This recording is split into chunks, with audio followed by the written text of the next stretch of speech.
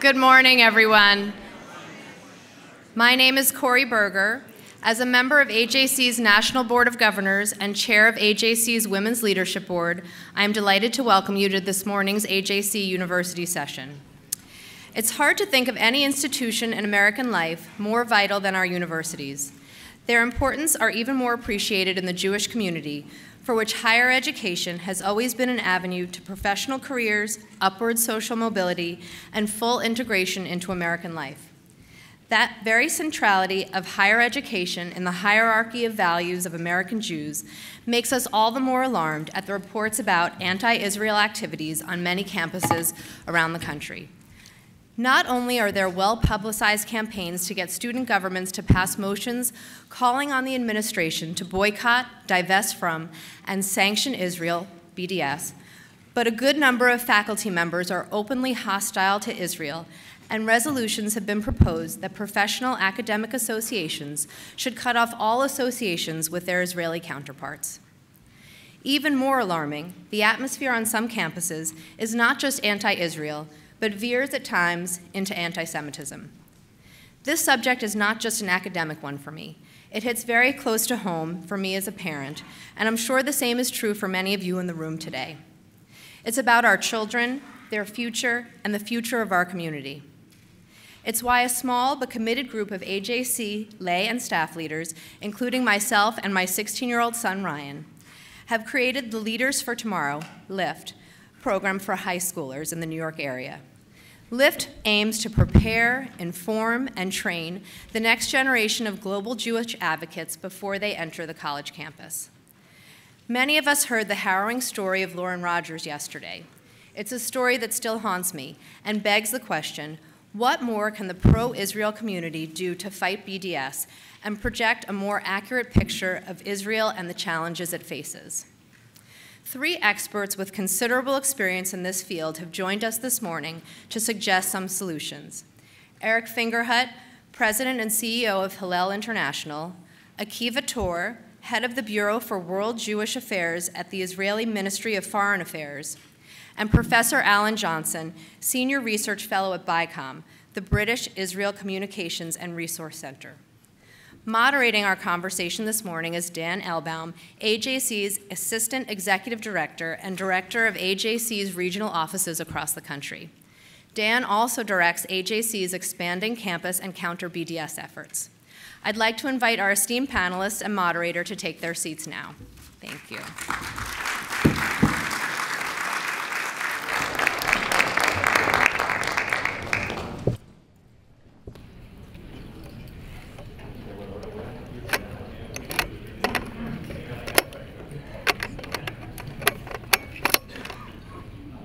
Thank you, Corey.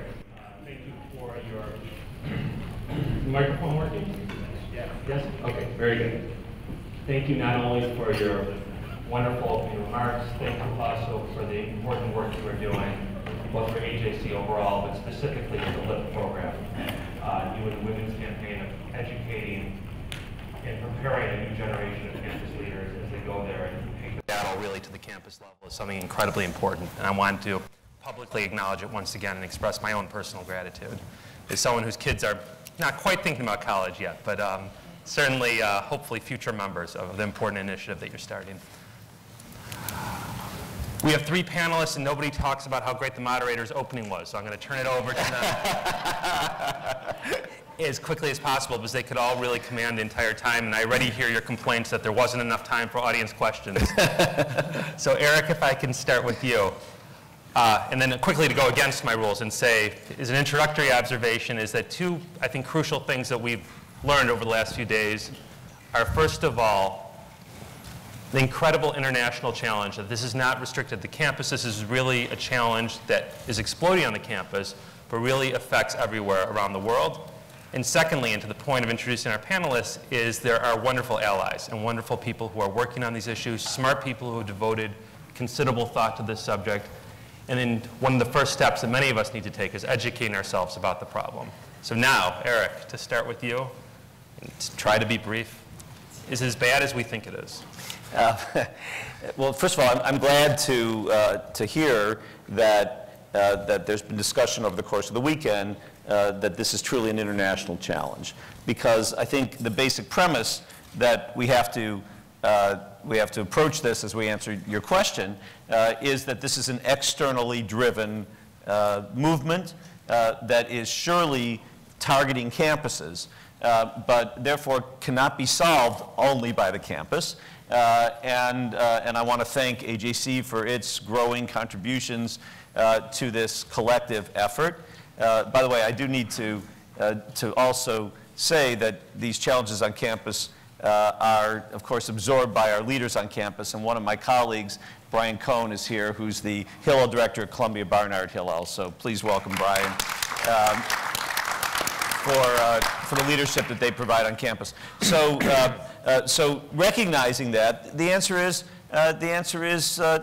yes. This is a growing, significant, real challenge on campus that is infecting more and more schools and impacting not only Jewish students on campus, but also the exposure that non-Jewish students have to Israel.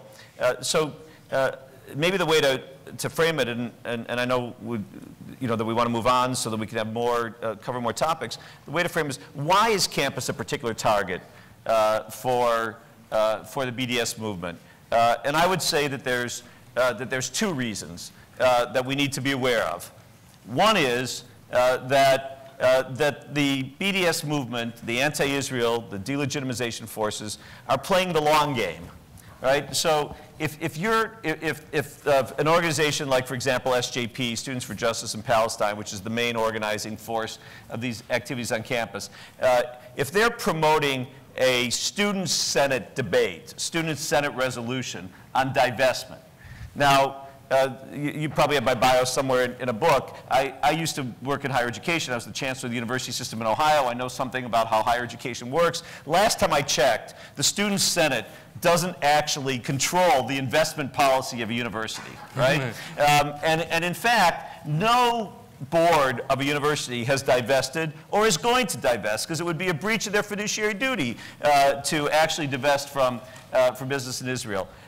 But so these are purely symbolic votes. But what they're doing is they're forcing the campus into a debate about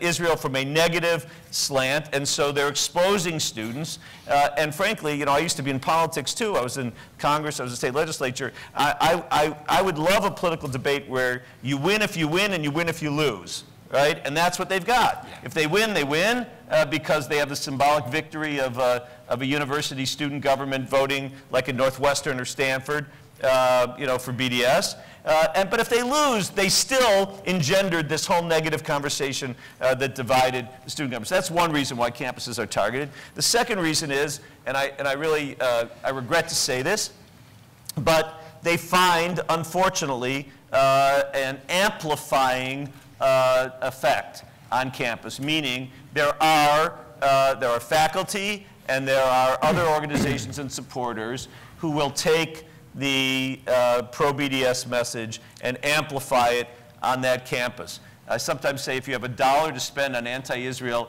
activities, spend it on a campus, because you'll get $10 worth for your $1, as opposed to the $1 you would spend somewhere else. So it's a particularly hot house. It's an environment where this debate is often viewed as as part of the university life, and so yes, it's a challenge. Let me just conclude this opening remark by saying, together with the work of AJC and many other organizations, we are working together. We are making progress. We are learning how to respond to these challenges. Even as the challenges get more aggressive, there is a coordinated and increasingly, I think, effective response. More BDS resolutions lost than won this year. No, they've started the tactic of going to campus referendums. No campus referendum won. We defeated a campus referendum at Princeton, at Bowdoin, and other places, at DePaul. So we're working more effectively. We are learning strategies and tactics. And then the very last comment I would say is, while students are clearly an important part of this puzzle, and as members of the Jewish community in their own right, it's right for us to ask them and expect them to step up and help. We have to remember they are not soldiers, they are students. They are there to go to school and to enjoy themselves. And we cannot turn the 4 years of college into 4 years of war about Israel. And we have a responsibility to speak up as a community to the university leaders as well, to not allow them to let universities be overcome by this kind of debate. It is destructive to university life, to student life, and we have a responsibility to speak clear to university leaders who are responsible for the quality of student life on their campuses, to make sure they know how destructive these movements are to overall student life. So we've got a role that this organization and others have to help us play in communicating to leaders of academic life to help us on this issue as well. Thank you. It is a privilege for AJC to work with Hillel International on these issues, and I know we're going to talk about other ways to work together as well. Akiva, you offer something of a unique personal perspective, having seen this situation both in your former role as Consul General in San Francisco, at the time where there was much of this going on the college campus, as we just discussed. Right. And obviously, from your current observations, we're having some interaction with the issue from Jerusalem. I wonder if you can offer some general observations, both in the United States and abroad, and some general ideas about how to confront them. Well, I even have a deeper observation, because I think, like many of the people in this audience, I attended university in the United States. I went to Columbia during the years of the first Lebanon War and made Aliyah immediately afterwards. And that was a very, very difficult period. The Israeli army was encircling Beirut. Sabra Shatila happened. And yet, when I encountered as Consul General in the Bay Area between 2008, 2012, and the divestment hearings in Berkeley, I felt sad for the students, because when I was back at university, even during those contentious times in the early 80s, you could open yourself up. You could allow yourself to have a difficult debate in the dorm room. You could allow yourself to go to a course with Edward Said, because you didn't have to worry that someone was going to try to kidnap the university and kidnap the student government in order to move the whole institution formally against Israel, or at least the appearance of that happening. So I have to say that I think the current situation is deeply sad, because the students, we're now sending them to campus. You have to worry about their Jewishness, about how they'll feel about Israel, but you also have to send them to fight a war on campus, and it's not right. It's not the way it should be, and I don't think that the whole academic environment is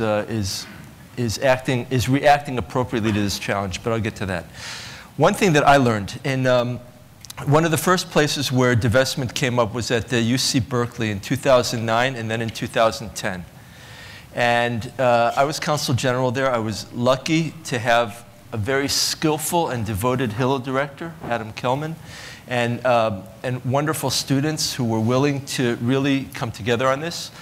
The divestment was passed the first time because, of course, the BDS people, they called a snap vote when no one was around. Then there was a revote. Then the student president vetoed it, and then it was defeated. In other words, in 2010, divestment was defeated at Berkeley.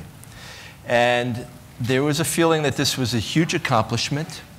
The following 2 years afterwards, Hillel made sure to run student government lists, and the student government of Berkeley was constructed in such a way that there was no way that divestment would pass. I go back to Israel, and I read the paper, and I don't know if it was 2013 or 2014. Lo and behold, UC Berkeley divests from Israel.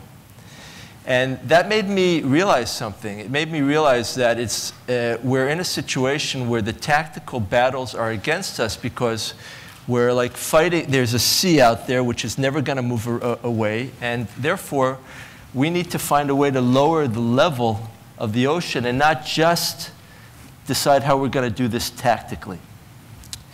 And that brings me to two issues, if I can mention them very briefly. Something that I always felt was really lacking during the divestment hearings was, the Jewish students were in the room, and the anti-Israel Jewish professors were in the room, but the normal Jewish faculty were not in the room. Not the junior faculty and not the senior faculty. They were, except for a few people, they were really nowhere to be found. They said it wasn't their issue. And it was horrendous. The university presidents were not around. And they said, we're just going to let this take its course. And here I think that we need to look at the BDS issue not only tactically, but also strategically. What do we want to do? I think we need to create a situation where on campus there will be much more Israel studies, many more Israel academic events taking place publicly. We cannot allow a situation where an Israeli diplomat is not allowed to speak on campus, which is essentially the situation right now. And I think that we have to listen very carefully to some of the speeches by the former president of Harvard, Larry Summers, because I think he's shown some real moral clarity on this issue. He gave two addresses, and I want to stop now, but so I'll quote from them later on during the questions and answers. But essentially, the position of Larry Summers is that the academic community as a whole has abdicated moral responsibility by allowing a situation of anti-Israel McCarthyism on campus. And we have to find a way in which we get the university presidents, senior faculty, Jewish faculty, to understand these things so that we will have a strategic environment which is much less hospitable to these BDS initiatives. Thank you. Alan, AJC is privileged to work with your organization, BICOM. It is a true partner across the ocean. And to share a perhaps unfunny and definitely inappropriate joke that the British definition of an anti-Semite is someone who hates the Jews more than necessary. More than absolutely necessary. More than absolutely necessary. But there is a general American sense that as bad as the situation is in the United States, it's worse in the United Kingdom, especially at the university level with boycotts and recent news of this. I wonder if I could ask you to comment for a few minutes about the current situation, both as it's playing out and a little bit about the intellectual arguments that are used. Sure. Thank you very much. When I have AJC envy, I should say, for a start. I've been here 3 days, and it's just a fantastic event and a fantastic organization. I look forward to building the relationship between our two organizations. But when I was coming over to America, American friend said to me, you're making some speeches, don't worry about it. You've got a British accent and you're speaking in America, so you can get away with it. And this must be true because there's an advertising campaign going on at the moment in the London tube system to attract people to come and visit Las Vegas. And the slogan on the advert says, come to a place where your voice is an aphrodisiac. Whoa. Anyway. Okay, next question. But false advertising. Okay. Definitely false advertising. But look, can you hear? Sorry? Someone will tell them what you said. Oh, okay. So look, I think in terms of how bad things are, I would say, I'm going to steal this line from my friend, the Israeli ambassador to London, Daniel Taub. We should take the first line of a Charles Dickens novel. It is the best of times, it is the worst of times. So 1 in 6 drugs to the British National Health Service is supplied from Israel. 2014, between January and September alone, 26% increase in trade. Trade has doubled in 4 years. Cinema cooperation, cultural cooperation, military security cooperation. So that's a fantastic story to be told about the Britain-Israel relationship. But nonetheless, last week we had the National Union of Students vote to boycott Israel. Now, this was the same National Union of Students executive who, when they were faced with a resolution to condemn ISIS, refused to condemn ISIS on the grounds that it would promote possibly Islamophobia. So the worst of times in some cases too. So I want to say a few words about why I think we've reached this situation. And I think maybe we haven't fully taken the measure of our opponent yet, and how, as we've heard, they play the long game and they're very skilled at it. I think BDS movement has three things we need to acknowledge and then fight against. One is, over a long period of time, they've built up a kind of intellectual dominance, certainly inside some campuses. So public intellectuals, academics have spent decades building up a set of concepts to understand Israel, which act as a kind of prison for the mind. And the students are placed inside that prison. So if you want to think about Israel on campuses, what you'll come across is the idea that Zionism is racism, it's a settler colonialism. There was an ethnic cleansing in 1948. It went on to build an apartheid state, and it's now engaged in, and this is Ian Pape's term, an Israeli academic now at Exeter University, Israel's engaged in an incremental genocide against the Palestinian people. If you live inside that prison, it's pretty natural to then end up thinking I should boycott Israel and so on and so forth. So they have that. The second thing they have, and we touched on this, is they have a real social movement. They have a movement of quite experienced activists who are able to take those general concepts and translate them into the specific language of the Methodist Church, the language of the British Labour Party, the trade union movement, the NGOs. And I think it's that combination of the public intellectuals, intellectual dominance, and the social movement that's so powerful. I would make one last point, and maybe it's a little controversial, we'll see, which is I think the other thing the BDS movement sometimes has is an Israeli political class that doesn't quite yet understand how to meet the challenge of BDS. By which I mean a couple of things. I mean, in the UK, there's a kind of consensus around, what the settlement should look like. There's no sense that there's anything on offer. There's no sense that Israel should rush to it. But there's a sense that, two states for two peoples is where we think it's reasonable to be. I think when Israel is seen to be in that space too, even though it's saying we don't have security guarantees, we don't have a negotiating partner, there's no deal to be made, there's real security threats, BDS will remain a fringe movement. If, for unfair reasons, for perceptions, Israel's perceived to leave that space, I think a couple of things happen. One is BDS gets the chance to mainstream its explanation, which is that Israel isn't serious about peace, so therefore you need outside pressure upon Israel. And it's able to mainstream its tactics, BDS and so on. So I think Israel needs, in terms of its rhetoric and its tone, it needs to acknowledge that getting on the front foot, reminding people about the problems of the Palestinians as a partner, the real security threats it faces, the reason why we're in an impasse in the peace process is hugely important. And there was an article in the Times of Israel which said sometimes left and right in Israel can be a little bit, they can treat the BDS issue as something to do domestic political positioning on and speak to their base. So these days, everyone's obsessed with Israel, and it's a 24-hour media culture. So there's no such thing anymore, I don't think, as speaking to your base and thinking you can speak in a different way publicly later. Every dog whistle goes around the world, and the whole world is watching. So I think there's a real challenge there for Israel, Israeli politicians, Israeli diplomats to meet the challenge of BDS at that level too. So I think we need a response on all these levels. We need a serious response to the intellectual challenge we face. We need to build up a social movement capable of challenging theirs. And maybe we need to be a little bit smarter about public communications coming out of Israel too. So I'll leave it there. Thanks very much.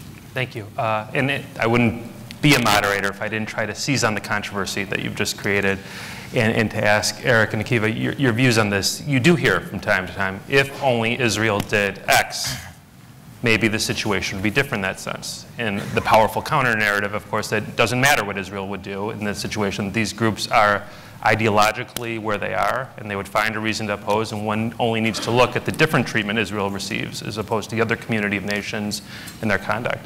But from your perspective with the campuses and the larger lens, Eric, what role does Israel's public actions and public statements play here? I think it can help on the margins. I think, certainly there is a broad center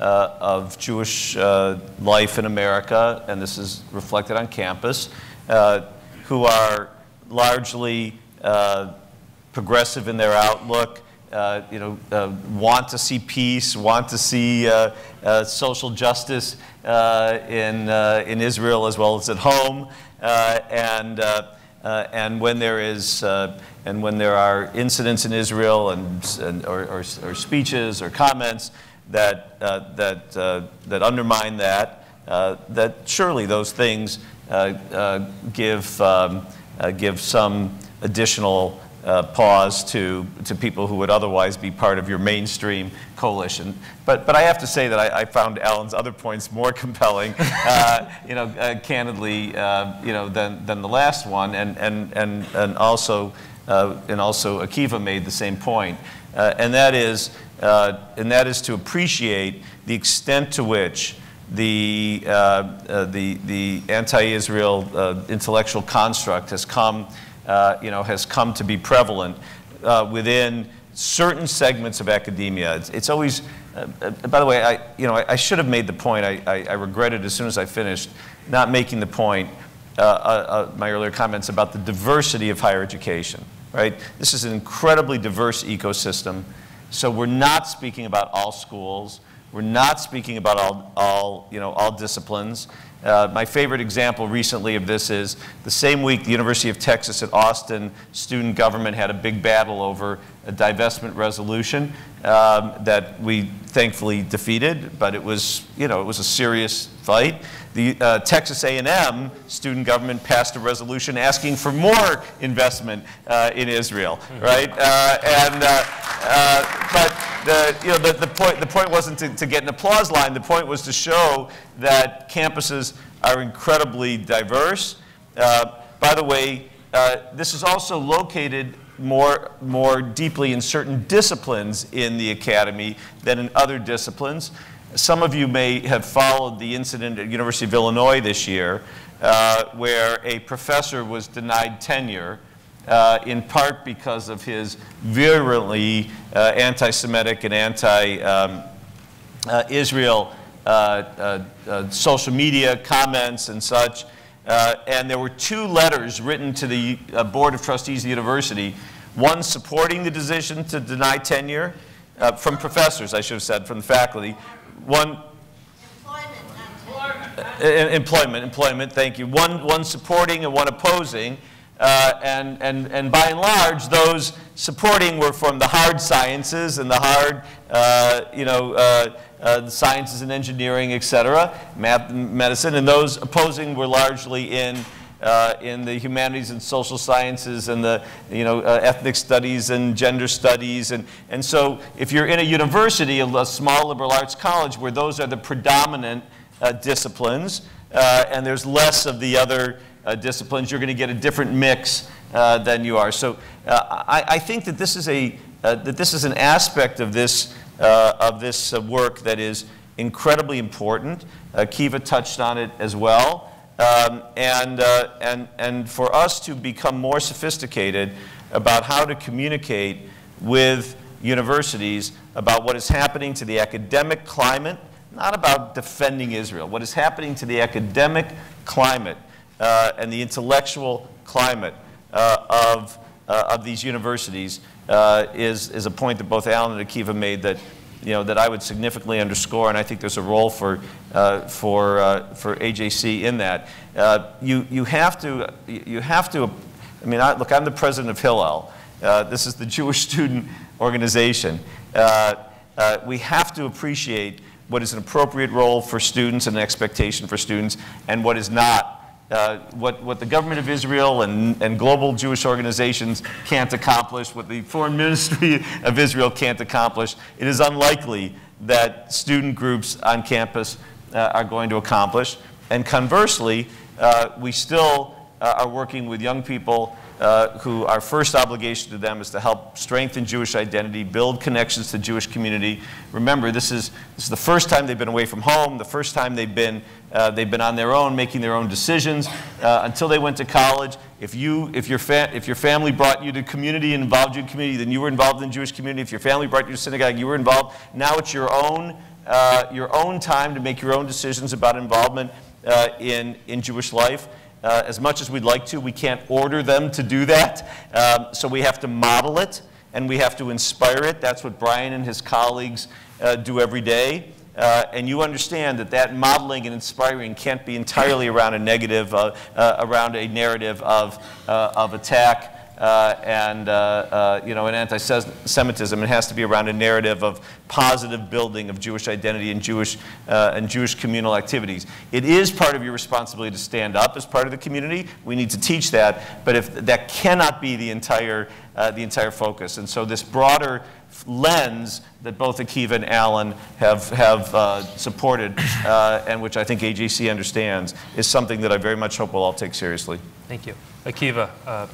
So I agree with Alan's point, controversial point only halfway, in the sense that me too. I think that you know, it's always easier on campus if the Israeli government is a left government, or you know, a government which is closer to certain positions, but it makes it easier for the Jewish students primarily. The BDS movement, I don't think they really care. And I think also when you take all the tactical things together, it's important, but only to a certain extent. I'll give an example. The BDS movement began at Harvard in 2002, in the heart of the Second Intifada, right after the failure of the Barak Initiative, when suicide bombers were blowing up in all of Israel's cities every day. It didn't keep 700 or 500 academics at Harvard signing a BDS petition at that time. When I was dealing with some of the BDS activists, you know, you would talk about Oslo. They're not interested in Oslo. The people, the Palestinian leadership that signed the Oslo Accords are collaborationists with Israel. They're war criminals of the Palestinian people. So, you know, it only takes you so far. And I remember very sadly when Ehud Olmert was hosted after he finished his premiership at the World Affairs Council in San Francisco. Jewish Voice for Peace and other groups came to heckle him. This is a guy who made an offer of a return of 94% of the West Bank to the Palestinian Authority for the establishment of a Palestinian state. And the one thing that the academic in the room who was invited to meet with him beforehand was, I look forward to seeing you in the docket in The Hague. So I do think that, of course, it's easier within the general, but should take it so far. And it's always better when Israeli Hasbara is better. Of course, we all know that. I do think that we have to focus both AJC and Hillel and Israel government and whatever they talked about in Las Vegas on affecting university professors and senior university administrative leadership, because they all disagree with BDS. They don't like it. It kills their donor base. They know it's wrong, but they're not showing moral courage. And therefore, we have to do more, I think, to bring them together, to bring them to Israel, to convene them in the Catskills, I don't know where, but to get them to stand up and be counted and call this what it is, which is a kind of a new McCarthyism.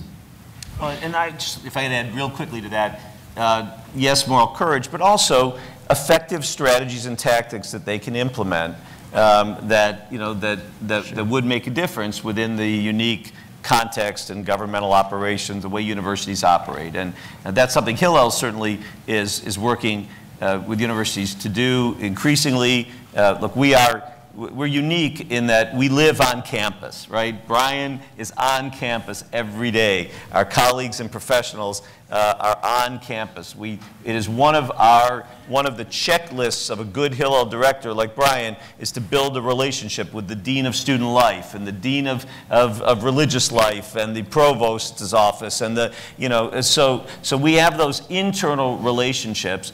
They now have to be leveraged in a more sophisticated way to help them understand what is frankly happening to student life, how this is tearing apart student life and tearing students against each other, and what effective strategies they can take. I don't think this is something we have spent a lot of time thinking about, but it is certainly something. Look, I had 16 of Brian's colleagues were at our office here in DC the last 2 days to have this very discussion. What did we learn this year?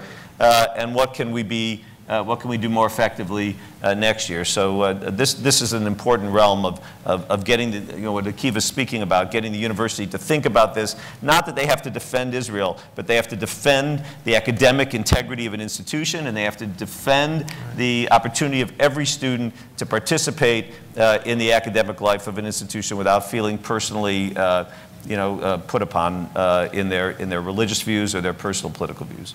Thank you. So let me ask my final question before turning over to you for your questions. And we have two people with microphones, so if you're yearning to ask that burning question, try to get their attention right now as we answer. And we will try to, not this second, but okay. All right, I did say that. We're going to raise money for AJC, auction off the... Not a bad idea. Why not raise money for Hillel? And I'll start with Alan, and I'll ask you to keep this brief because we just saw the flash of hands and the amount of questions that we will have. Is AJC is an advocacy organization, and an advocate obviously has goals in mind, but is also very conscious of the audience before which he or she appears. And although the principles and the goals remain the same, the argument is tailored to resonate with that particular audience. Starting with you, Alan, but I'd really love to hear from all of you, is if you could share some observations about which arguments are most effective in your particular area and which are the least. Okay. I think the first thing I would say almost as a prior to that is engage. I think for a long time we've been a little bit reluctant to engage with our opponent, maybe allowed them to dominate the room completely and have own... I think maybe we need to engage with our opponent first of all. Certainly maybe we haven't done that enough. When you do engage, you get huge breakthroughs. So I was debating with Norman Finkelstein in London recently, and he told the audience, Hamas do not have rockets, Hamas have only fireworks. That's what he told them. There's 400 people in the audience in a London university, and I was able to say, look, initially they were pretty crude and they popped over the border, they were bad enough. Now there's 5 missiles supplied from Iran, which reached 70 kilometers to Tel Aviv and Jerusalem. And what happened next is they all laughed. The audience of students in a London university at that point all laughed at me, which is, it's good. When you engage, you understand what they know and what they don't know, which helps you for the next time. So I was able to say, look, only in this bubble you've created of the Israel-Palestine debate on campus could the sentence I've said to it. So engage, first of all. I think the second point I would say is make your arguments resonant with the values of the audience you're addressing. And Israel can do that. Israel's case is strong enough to always resonate with, maybe this is coming from the left, so with the progressive values of the audience that you're addressing. So we've got a good case to make before trade unions. We've got a good case to make before the Labour Party. And this was, I guess, to revisit that point, one of the things we have to do is put a kind of intellectual firewall up, a firewall of argument that keeps the fringe as the fringe. And that was my point before, that certainly that hardcore is always going to demonize Israel. It's always going to not give it a break and try to produce, boycotts and sanctions and so on. Our challenge, I think, is in our engagement with those people, how do we win the argument sufficiently so they remain a fringe and they don't get to bleed into the mainstream? I've watched the British Labour Party over the last number of years. At the fringe meetings at British Labour Party conference, the platform starts off narrow with the Palestine Solidarity Campaign and maybe a far left figure. And as the years have gone by, the platform has got wider and wider and wider. Mainstream trade unionists, former Labour Party cabinet ministers and others, and the room has got bigger and bigger. So we have an issue which is, as bad-intentioned as the fringe are, as malevolent as they are making progress. I wouldn't say more than that, but making progress towards the mainstream. I think our challenge is what arguments work best to keep them a fringe.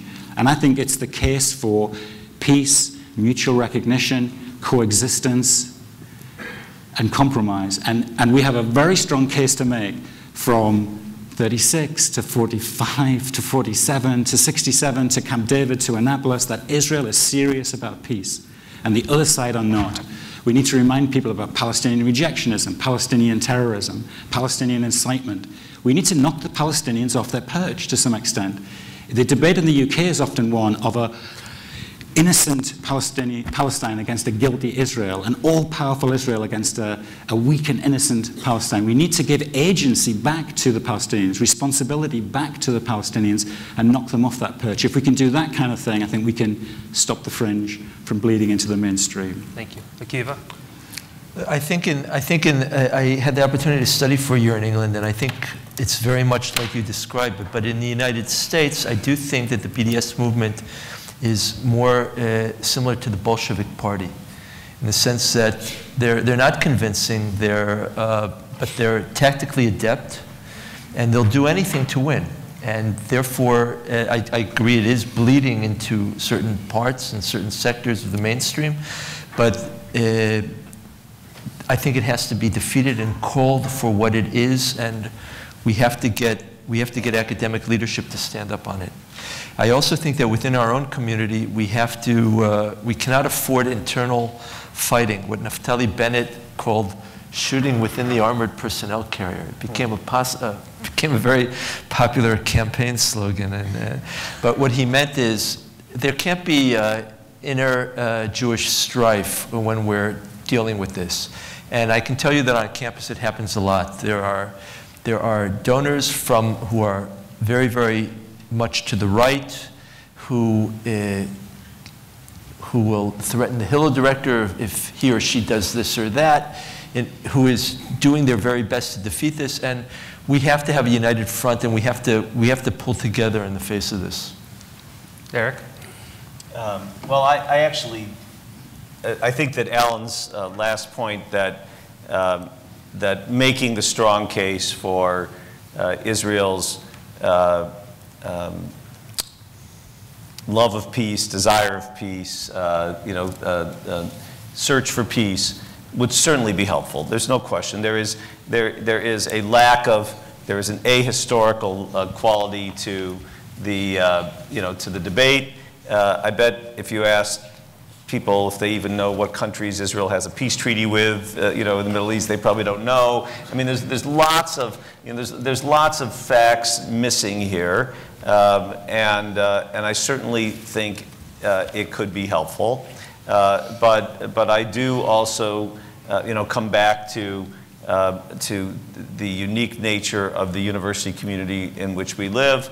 And I think some of the other tactics and strategies that Akiva and I have mentioned previously need to be there. I also, I would just not be doing my job in a room like this if I didn't say that I feel like I should go back to Alan's, it's the best of times, the worst of times comment, and tell you that Jewish life on campus is robust. And is exciting and is engaging. And if we want to have a community that can respond to these kinds of challenges to the Jewish people, we first have to have a community. And building community on campus is what Hillel does. And so if we want to be strong enough as a Jewish community on campus to be able to shoulder the responsibility that comes with these challenging times we live in, we have to be a strong community. And so, to Akiva's quoting Naftali Bennett about shooting within the armored carrier, the personnel carrier. So maybe we'll have disagreements on strategy and tactics about Israel, but we cannot allow that to bleed over into not wanting to, in a unified way, support and build the organizations on campus that are building broader Jewish life. There are many organizations that will come to our aid on the Israel issue, the Israel debate, including, thankfully, AJC. But only Hillel is building community and then trying to mobilize that community to help, to help respond. And so I need to make sure we understand that our responsibility is, yes, we're there to be a part of this incredibly important response to really what is an existential challenge to the Jewish people, but we can only do that if we're strong as a community in the first place on campus. Thank you. So let's open it up for questions. Wow, we are going to take 3 at a time. Let me give my yearly disclaimer that a question is a short statement aimed to elicit a response from the panelists, as opposed to an extensive speech followed by, do you agree with me? Do you want a paper?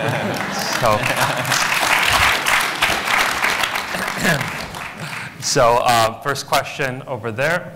Yes, please. Is there currently a readily accessible set of written materials that students on campus can access and deploy in responding to the stereotypical BDS propaganda? And if there isn't such a currently accessible written set of materials, shouldn't there be?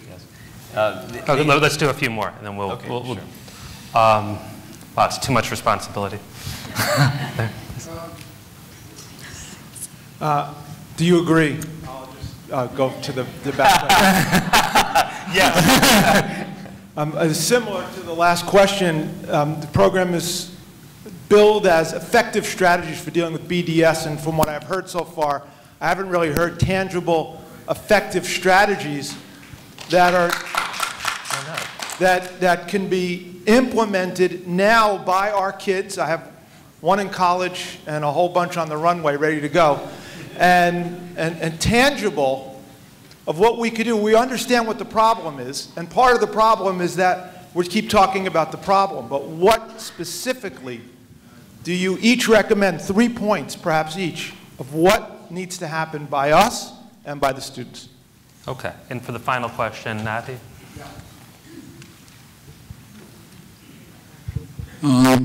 Debbie and I just got back from Las Vegas, from the anti-BDS conference. I must say that I like the questions that were presented better than the presentation right now. Because what came out of it is that we need to go on the attack. We have described what's going on for 14 years. I've been involved in anti-BDS activity for 14 years. And obviously, being on our heels has not worked. AJC, to its credit, and people don't know that, were instrumental behind passing a legislative action in the state of Illinois, the same as recently was passed by Southern Carolina, which is outlawing BDS. Getting around First Amendment issue and so on wasn't an easy thing. This is one strategy that could be employed. So with the idea of being proactive, what do you see that it could be done to go on the offense? And by the way, Israel just appropriated something like 200 million shekalim to dedicate to this very serious problem. It's our problem, it's on our watch, and we have failed Israel so far. We need to turn the tide, and it's much easier done than it seems to be. All we need to do is a plan of action. Thank you. Okay, so the question says, I heard accessible materials, one, effective strategies, and going on the attack. Sure. I'll start. So the answer is there are many sets of effective materials because there are many organizations that are concerning themselves with assisting students in dealing with this issue. They come from all different perspectives, as do students. So there's not going to be any one set of talking points, with all respect, that every student is going to pick up and read. No more than the adult Jewish community, the post-college Jewish community would read from one set of talking points. Our students going to read from one set of talking points. We welcome the organizations that provide those kinds of assistance. With reference to Akiva's point, we wish they would stop attacking each other and attacking students who choose to adopt talking points from a different group that they wish were more nuanced in the way they want. To my point about community, I will tell you that after every organization provides, organizes 2 or 3 or 4 or however many students they're able to on campus, all those students come to Hillel and they say to the people like Brian and others, what do I make of this set of talking points I got from this group and this set of talking points I got from that group? And then they try to, on their own, as they should because they are students and we want them to learn how to lead, they then on their own assimilate those things together into the presentations that they are going to make under the guidance of the very talented educational leaders that we have on campus. So anybody who thinks, and there were some people in various gatherings recently who think that there's one set of we can present one set of talking points that students will just adopt if only we were organized enough. Think whether that works in your synagogue, think whether that works in your, in your communities, and then you'll know how it's not going to work on campus. Number two, the idea of effective strategies. I think we have mentioned some that are promising here, but I'll repeat them and then itemize them 1, 2, 3 as was asked. Number one, I think we've all agreed on this stage that there has to be, and there is starting to be effective communications with university leaders, and that has to be advanced in a much more significant and sophisticated way. I mentioned that there is increasing cooperation among all the organizations that are working on campus with students, and that we are becoming more effective working collectively and responding to the BDS resolutions. We won more than we lost this year. We beat the referendums on campus. We're using political organizing strategies, and I urge you to support those kinds of efforts that are already coalescing to work, and not, as some would like to do, start a whole nother effort, but work with those organizations that are on campus and are learning and making progress. Thirdly, one that hasn't been mentioned, but I think it's alluded to in Alan's comments about peace, making the case for peace, is we know that by and large, college-age students are progressive in their outlook. Many of them are also coming from homes and families and synagogues and Jewish, denominational movements that are progressive and focused on social justice in their orientation. If the Jewish community voted probably 65, 75% for President Obama, college campuses probably voted 80, 90%. So we have to realize, appreciate where they're coming from, and the opportunity. One of the challenges we're facing, which I believe Alan alluded to or Akiva alluded to, is the unfortunate building of coalitions on the left from other racial justice issues. You've all seen Ferguson equals Palestine. Have you seen those signs? The environmental movement and these other movements that are coalescing on the left and joining the anti-Israel movement. We seriously have to find more effective strategies for reaching progressive students and helping support them and helping them articulate their view of social justice and have it in a way that is aligned with support for Israel. This is a huge missing link. We had Ari Shavit, for example. Hillel sponsored Ari Shavit on 23 campuses this year at Hillel. And I can only tell you how many times I got emails from our colleagues on campus thanking us for sending a speaker who's a Zionist, but also comes as a voice with credibility on the left, because most of the faculty and most of the students come from that perspective. So more communications, candidly, from the right aren't going to be the solution on campus. Finding more ways to speak in the voice of progressive students, but leading them to understand the real challenges is a solution we need to pursue more deeply. Thank you. Akiva? Okay. In line with Eric's practicality, as we've been asked to be, I would say number one, open your minds and imaginations, all of us. If you really want to think about this, the next time you hear that your son or daughter or grandchild is on a campus where a divestment hearing is going on, fly down or drive down and attend it. You'll be shocked, and you'll understand all of a sudden that many of the ideas that you thought would work are completely impractical. It's a parallel universe, and it's not like the world in which you and I are living. It's campus without aphrodisiacs, but with hallucinogens. It's political hallucinogens.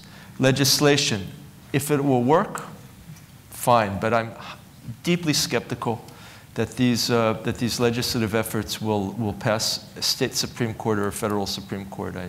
We can use legislation to divest from Iran at the level of states, and it was used, but if it'll work, fine, but I just don't think it. Personally, I'm not a constitutional expert, but everyone I've spoken to has told me it doesn't have a chance. Maybe I'm wrong. Materials, there are tons of materials. There are 7 organizations on campus sending the wrong students to Israel. They're sending the Israel students as Hasbara fellows instead of sending the Hispanic and Afro-American students who need to be visiting Israel. So I think it's very important that there's a lot of energies now for bringing together and coalescing and bringing together resources like Hammond at this meeting and like Hillel is trying to do and many other people are trying to do. But I do think that our students have to move beyond materials and talking points. Talking points, I must tell you, are not very effective because the other side also has talking points. And so whose talking points are correct? The only way to stand in a challenging environment is to have intellectual self-confidence and belief in your own knowledge. And I think that at every level of Jewish education in the United States and in Britain, in the day schools, in the Hebrew schools, at camps, we need to, I personally think we need to stop talking about Israel advocacy. We need to start talking about Israel education. People cannot, we need to train students so that they will have a desire to stand up for Israel, and they won't do it because someone has put talking points in their hands, but because they believe what is happening is outrageous, and they know it's outrageous because they actually know the history of Israel. So we all have to work, I said to students at Berkeley, I said, you may be an art history major, but you don't have at this time in real history, you don't have the luxury of not studying political history. You have to know the history of Israel because we're in a challenged environment and you have to know. Specifically, some steps that we can take. I think that we have to find a way, and I don't absolve the foreign ministry from this. I think we all have to work together. We should try to be bringing 50 to 60 university presidents to Israel a year, not 10. We have to have many more Israel chairs and dedicated faculty to teaching Israel academically, in particular on critical campuses. And we need to be investing on conferences of Jewish faculty, not only right-wing Jewish faculty, all Jewish faculty, so they can have a sense of community and begin understanding that they're also abdicating to a certain extent their responsibilities. And something which it's possible that Hillel is already doing, but I do think that on critical campuses there need to be dedicated resources so that there will be, so that student governments will not be controlled by very, very anti-Israel groups. But that's something better not spoken about, frankly. So thank you. And Alan, with apologies, I'll let you take the first on the next series of 3 questions. If there's any point you want to clean up, I will just say to your point, and I take it very well, that sometimes we send the wrong students to Israel. Sometimes we do send the right ones. And many of us heard last night, all of us heard last night, Lauren Rogers, who we're actually privileged to have in the room today. And I want to acknowledge the presence of you. Thank you. Okay, 3 more questions. There. Can everybody hear me? No. Hello, my name is Alexis Audria. I'm from New York City, originally from West Bygod, Virginia. And I've been working with the anti-BDS movement for the past 8 years. I would like to thank our panelists up there for their comments and their dedication to this issue. It's very real. I would like to make 3 things that were not touched upon. One is our allies. Some of our biggest allies are the evangelical Christians in the South, and you see that in University of Texas. I was quite shocked at Duke University and UVA when we brought law students because the BDS movement has now become mainstream with the law schools. We visited 20 law schools, and many of the questions from the law students were, why is Israel occupying Palestine? Now, when you have 2nd and 3rd year law students taking this in, we are using high-ranking IDF personnel to combat this on campus. We're bringing law students to Israel so they can see Israel and also talk and see how diverse it is, how Israel is that. My question is, how are you doing alliances? How are you doing bringing the students over, because we have to do more of that? And who are the alliances that Hillel and BICOM and Mr. Torre, your organization, how are you working with those alliances and how are you strengthening them? Because no matter what side of the political spectrum that we're on, we do have to work together. It's very serious. Thank you. It's an important question, and thank you for the important work that you're doing. Second question. Hi, Jessica Cohen from Cleveland, Ohio. I'm the Managing Director of Community Relations for the Federation there, and I think I spend about 75% of my time working on this. The question is really to jump on what Eric was saying, and I'm hoping, Akiva, you can give some information as well. But we are feeling like we are losing a lot of the students before they even get to the BDS question because of the anti-establishment progressive thoughts that students get on campus, as they rightfully should. But how do we engage with Israel?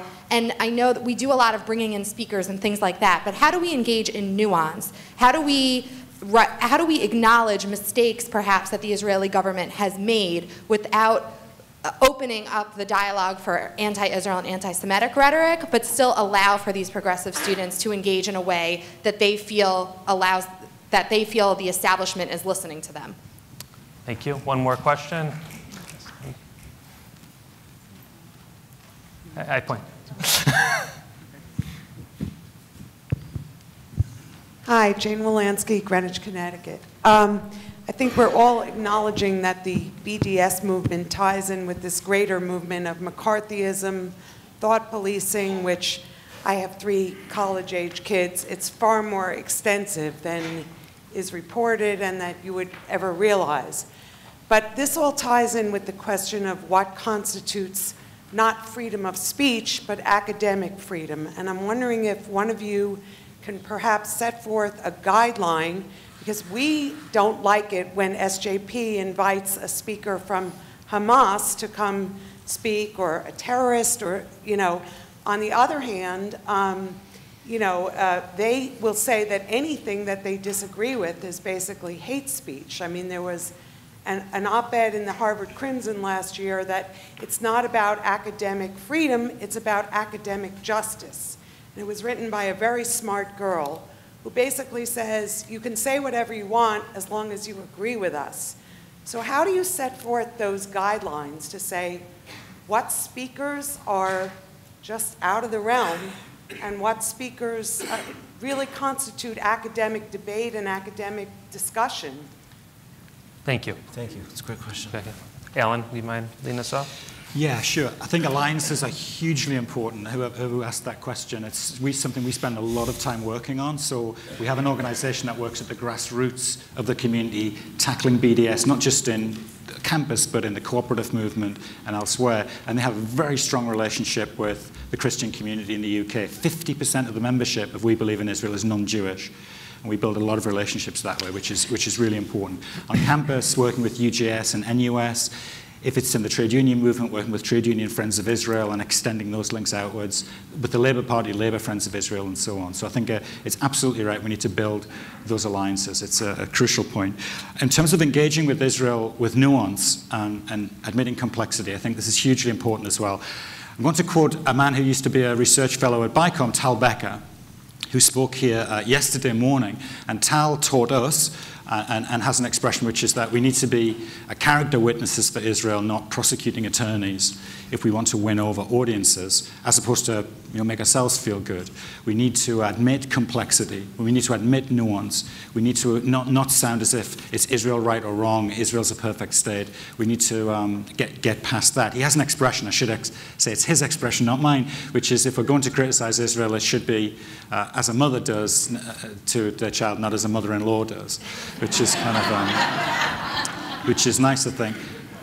One of the things I think though about complexity is this: on campuses, one of the most effective arguments I find is, I spend a lot of time on campuses, Dublin, London, Holland. I've been to Australia, New Zealand, debated this issue. The students think Israel has peace in the palm of its hand, and just won't hand it over. That's where they think they're at. So if they can help pressure Israel to prise the fingers open, then everything's fine. We will have peace. So taking them through why that's not the case over the course of an evening is hugely important. To talk about Israel's security threats, They don't understand the topography of the country, often. So physically, either with a slide or demonstrating with your hand, where the West Bank sits above the population centers, what the distances are, the huge security. What happened when Israel withdrew from areas? The line I use often is, look, why doesn't Israel just get out? Well, here's the answer. Israel just doesn't get out, because when Israel just gets out of somewhere, the record is Iran just gets in. You know, leave that hanging, then take them through the history. The pullout from southern Lebanon, the pullout from Gaza, the danger of a pullout from the West Bank. So taking them into that complexity, making them own it over the course of the evening so that they enter a different place, but that I think is hugely important as well. They simply don't understand the history. I agree with you. I don't agree with people who say, oh, well, let's leave the history alone and just focus on the future and so on. When you speak to an audience of students, some of whom have Palestinian scarves and badges and so on, and you say, do you know what happened in 1948? Can I just take you through it? And when you say there was a UN resolution and Israel accepted it and the Arabs rejected it, you can see them beginning to look along the line at each other. Well, they didn't tell us that. Do you know that 5 Arab armies invaded on the first day of the new state and 1% of the population died defending itself in a war of survival? After they'd accepted it. They don't know that either. So taking them through some of the history which carries with it Israel's character as a country that's seeking peace, seeking mutual recognition and compromise in the region is really important. Last point on academic freedom. We had a big debate in the UK recently about a conference that was proposed to be held in Southampton University on the southern coast. And it was a conference organized by very anti-Israel academics. It was a conference of legal studies scholars which really wanted to say Israel is essentially a crime. It's essentially illegal. That was what they wanted to do. There was a debate within the community about how to respond to that. And that debate is ongoing, and I think it's a reasonable one. My view very strongly is our strong ground is academic freedom and freedom of speech. And I think we don't do ourselves any favors if we vacate that ground and sound as if we're for academic freedom when it's about Israelis coming to campus to speak, or Israeli ambassadors coming to campus to speak, but we don't really want academic freedom when the conference is very anti-Israel. I think we need to go along to the conference, argue, present papers to the conference. We need to be outside the conference with banners and placards relating to the media, telling them why it's a demonizing conference. But I think if we get into the terrain of saying we want to ban that kind of discourse, I think for myself, in principle, it's wrong, being a free speech person, but I also think tactically it's an error, and the consequences are quite damaging. In this case, it was cancelled because on health and safety grounds, there was a kind of a fudge, but the other side really made the case that the Zionists and the lobby have banned the conference, and they've been able to recruit a lot of people to their side on the strength of that. To make the point, though, this finally, what you then need to do is say, look, let's talk about who was organizing the conference. There's a man called Oren Ben-Dor, who's one of the organizers of the conference. So some of us have gone and looked at his written materials, and we've produced a critique of them in our journal, Fathom, by a woman from Anglia University, and they are horrendous. He says that there's such a thing called Jewish being and thinking as an essence, and it's kind of a malevolent force behind all sorts of bad developments in the world, including the Holocaust. I mean, can you believe this? This is absolutely terrible discourse. So we've managed to expose it and then say to people, look, whether you think the conference should go ahead or not, this is the kind of thing that Jewish children are being expected to sit in seminar rooms and listen to and to take seriously. So let's break from that. If you think it should go ahead, fine, you think it should go ahead, but criticize this man, criticize these views, stand up for the Jewish students who have to put up with that kind of thing. So I think it's that combination of real tough engagement, real strong challenge, but respect for the principles of academic freedom that we should go for. Thank you. Akiva? And I just, not to cut you off in advance, but we are close to running out of time as well. Got it. So I think that it's very important that the Jewish students have deep knowledge about topography and so on and so forth, but I explained to a whole group in detail, and I think undeniable arguments, why Israel is not an apartheid state. And the response from the group is, it makes no difference what you say, Desmond Tutu said it is. So this is the place where we are, and we have to be aware of that. Regarding, I agree with Alan, I don't think that we need to ban speakers. I think that North Korean diplomats, Iranian diplomats, Russian diplomats, and Israeli diplomats should be allowed to speak unimpeded on campus. and that university students should be able to hear what they have to say. The problem is that right now, only the Israeli diplomats are not allowed to speak. And so I think that where free speech works in our favor and is the correct thing. On the other hand, when you do have conferences about dismantling Israel, the university is not required to lend its name to that conference. Free speech does not require them to do that. And I just cede my final 10 seconds to Larry Summers, because I think that our major issue is that we need more university presidents to talk like him. He wrote, and I encourage you to read his 2 speeches. One was the address at morning prayers in Cambridge in 2002. He wrote, "But where anti-Semitism and views that are profoundly anti-Israeli have traditionally been the primary preserve of poorly educated right-wing populists, profoundly anti-Israel views are increasingly finding support in progressive intellectual communities. Serious and thoughtful people are advocating and taking actions that are anti-Semitic in their effect, if not in their intent. To demonize Israel and to use a standard that only applies to Israel, that should be our standard, not for shutting people up, but for what positions should be supported or not." And finally, he said in 2015, speaking at the Columbia Center for Law and Liberty, "I believe that the general failure of American academic leaders to aggressively take on the challenge posed by the boycott, divestment, sanction movement represents a consequential abdication of moral responsibility.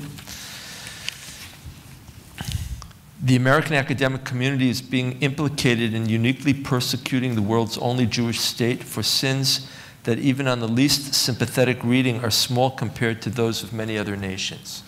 This is the truth, really. And we need to get more university presidents to say it loud and clear. Ellen, I see you edging to say just, okay, so. Just in terms of materials, I should have said, I think the real intellectual underpinning of the BDS movement is the apartheid smear. The idea that Israel is an apartheid state. I spent some months writing a whole long pamphlet on this. It's called The Apartheid Smear. It's all online, and you can chase it up there. There's lots of tables and graphs and facts and figures that you can use. Thank you. And I think that'll be helpful to people. It's an impressive document. Including a great quote from Nelson Mandela, which you can use to combat Desmond Tutu, where Mandela says explicitly, "I support Zionism as a Jewish liberation movement." Mandela greater than Tutu. Exactly. The equation on that. Eric, final word. Just real quickly, I do want to say that there's a lot of great work going on campus, building coalitions among students of different faiths and different backgrounds. If you look at, for example, the very successful effort against the referendum at Princeton, you'll see that it was an example of that kind of building of a peace coalition. The same tactics don't work everywhere. I've been in enough political campaigns in enough different states and cities and towns to say that the same thing doesn't work on one campus, it works somewhere else. But certainly those coalitions are effective and important. I want to say with respect to, just reinforce, Jessica, the outreach and the building of coalitions with progressive students is critical. It's an area we have to do more of. We have to take the time to do the history and education. And please, please, please, let me ask you one question. Do you all believe the same things you believe today as you did when you were 20 years old?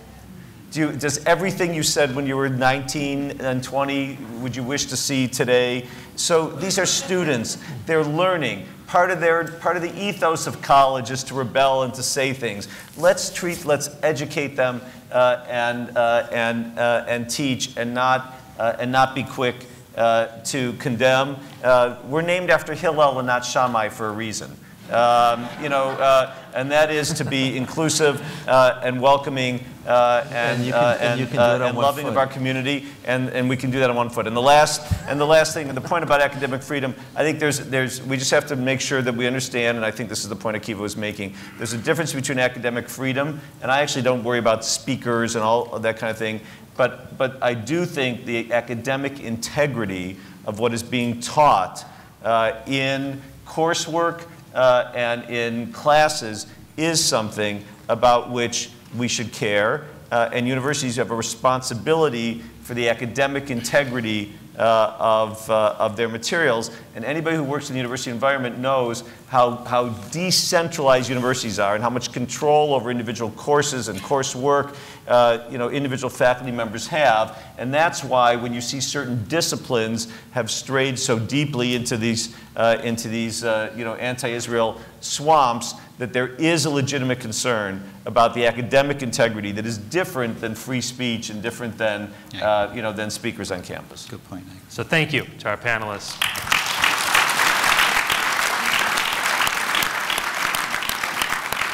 Thank you all for being here. I apologize for everyone I didn't call on, but we know this is a discussion that will continue for some time. Thank you.